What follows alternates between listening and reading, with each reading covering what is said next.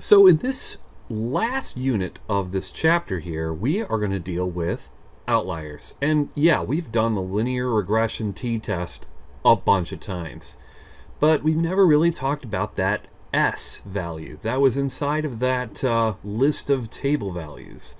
Well, I think I've mentioned it a few times, though I didn't expect anybody to write it down, nor did I expect anybody to remember it. But the S value has a name. The S is the standard error of the estimate. And this is going to go by two different names. One abbreviated name is the est, the standard error of the estimate. So sometimes I see books with a big capital letter S and then the little subscript est for the standard error of the estimate. Or you can think of this is probably where you're going to land on understanding what this S represents on the calculator. It is the standard deviation above and below the Y hat, or the line of best fit. Remember how through this whole unit and through the whole course, the standard deviation has always been this, give or take. The give is always associated with adding, and the taking is always associated with the subtracting. Well, this is going to be actually a vertical addition or subtraction off the line, because what we have is this very useful thing, because we can not only predict the line of best fit, but we can also show you that more than likely this is where the normal values will occur. So we first of all have to remind ourselves, okay, after we type in this data, we have to get the line of best fit and the S. So we're going to look at that on the calculator. Now I've already spent my time typing this into list 1 and list 2. And if you've made it this far, you know how to get the data in there. Now we're going to click on the stat, then we're going to go to the tests, and then we're going to go to the linear regression t-test. And again, if you've made it this far and watched my previous videos, you know how to do all this. Now click on enter, all the defaults are fine, click enter again, and now we need the A and the B, and in this case we're not going to ignore the S value here, which is 0.45. We're going to round it 2 decimal places. So we're going to get our A value, which is 0.39, which is going to round to 0.4, and our B I'm going to round to 0.11. So the line of best fit is going to be 0.4, that's our y-intercept, plus 0.11x, and our S in this case is 0.45. Now, let's kind of dive deep into plotting the points. So we can just go from 0 to 70 by tens. So here's 20, here's 40, here's 60. And we're going to go on my y-axis. Since we've done this so many times, I'm going to go up to 7. So 63 was here at 7. 29, which is a little bit before 30, was at 3.9, which is a little bit before 4. Okay, and 20.8, which is a little bit after 20, is a little bit above 2. And 19.1, which is a little bit before 20, was a little bit below 3 at 2.8. 13.4, which is, not quite halfway. 1.4 is not quite halfway up as well between that 1 and 2. But 8.5, which is before the 10, is exactly 1.5, so we're going to try to be exact there. So we can now look at this on our calculator. We can now click the y equals, turn our plot 1 on, black is good there, and then we're going to type in our 0.4 plus 0.11x, and then hit graph. Wait, after we change our window goes from 0 to 70. Wait, 70, not 7. 70 by tens. And our y minimum goes 0 to 7 by ones. Again, hit graph. Now it looks great. So there's our line of best fit. And I'm going to draw my line of best fit from that as best as I can do it. Looks like it threads the needle between those two lines pretty nicely. This is where I wish I had a ruler, but you guys can use rulers, so please use your rulers, as this is my Y hat. That's our line of best fit line. Okay, now we've done that. We've got our 0.4 plus 0.11x. This is our y1 in our equation.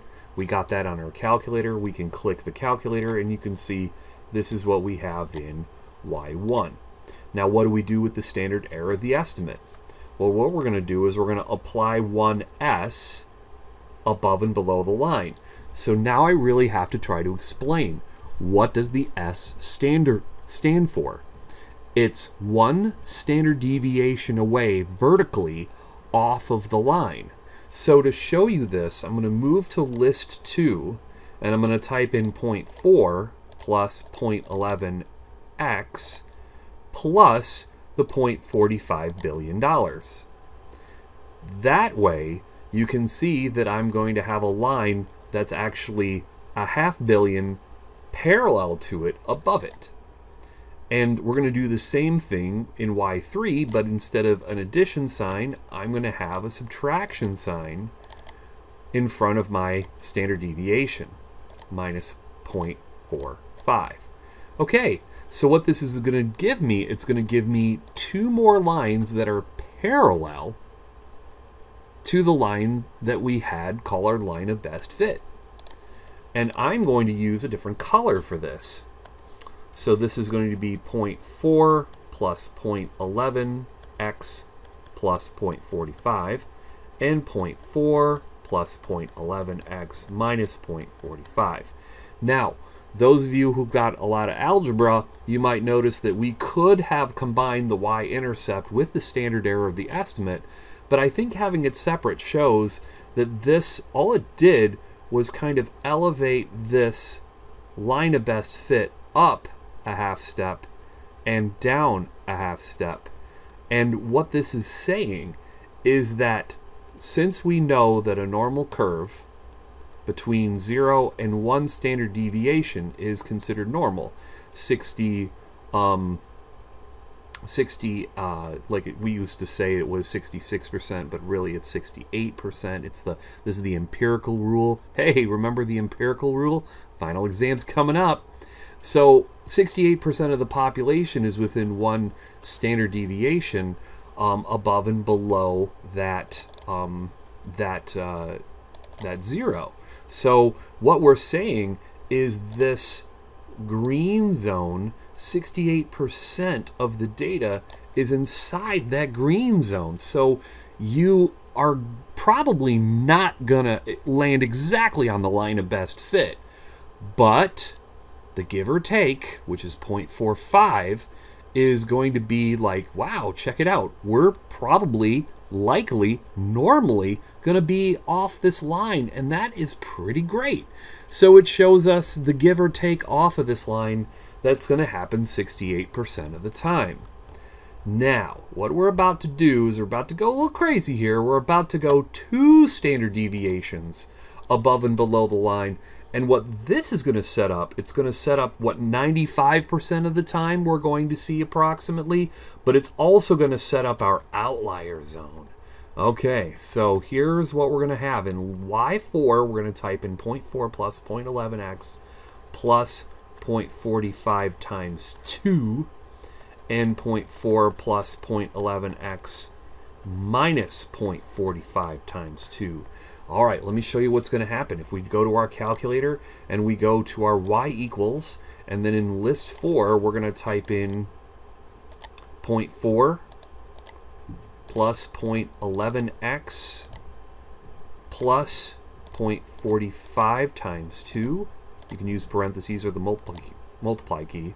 And then 0.4 plus 0.11x minus 0.45 times 2. All right, there we go. And now we hit graph, and now you see another line above it and another line below it. Let's go and graph it on our piece of paper. to show what this multi-lane highway looks like. So essentially this is adding another line about a half step higher on my y-axis, and it's going to run parallel to all the lines below it because the slope hasn't changed. Remember that from college algebra? Yeah, you know, you're by changing the y-intercept, you create a parallel line because you're not changing the slope. So parallel lines have different slopes. I'm sorry, same slopes and different y-intercepts. Okay, so what we have now is we have this 95% zone. So 95% of the data is going to be in this green and yellow section, which means that any data point that occurs outside of this zone, this multicolored zone, anything outside had less than a 90, it had a less than a 5% chance of happening. So any point value above or below the second set of lines, y4 and 9, 5, is an, wait for it, outlier. That's right. We can determine outliers because they will exist 2 standard deviations away from that line of best fit. So here's a -2, here's a 2. So anything inside of this green and yellow zone is 95% of the data, thanks to the empirical rule. So anything outside of those lines would be an outlier.